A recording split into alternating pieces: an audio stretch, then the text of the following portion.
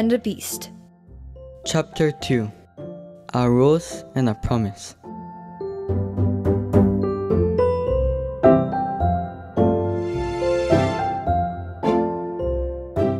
Around this time, as the family was adjusting to their shack life, unexpected news arrived.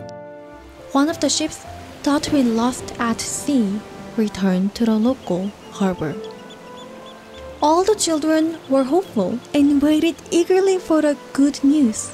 They hoped the returned ship contained riches that would make them wealthy again.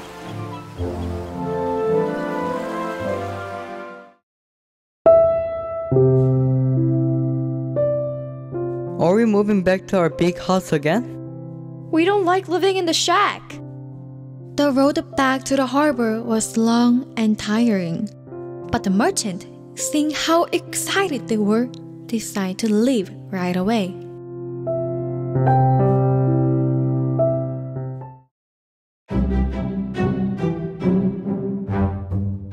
I'll go and see how the ship is.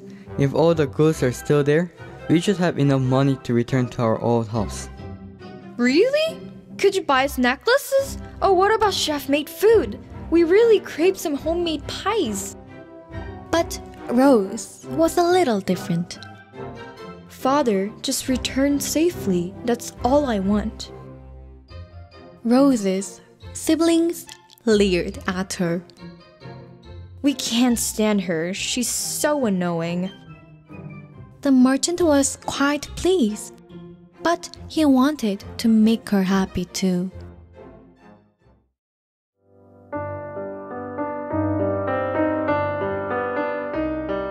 Rose, tell me what you like. I want to get it for you. Rose answered, Then bring me one rose.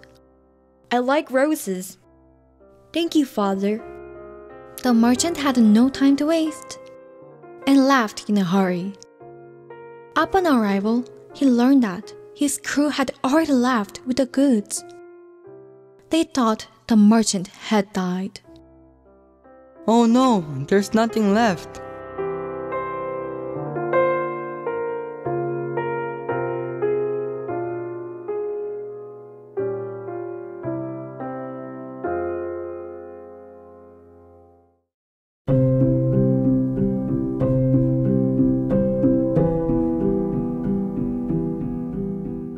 Beauty and the Beast. Casting. Narrator. Emma Kim. Father. David Yu. Rose. Rina Kwon.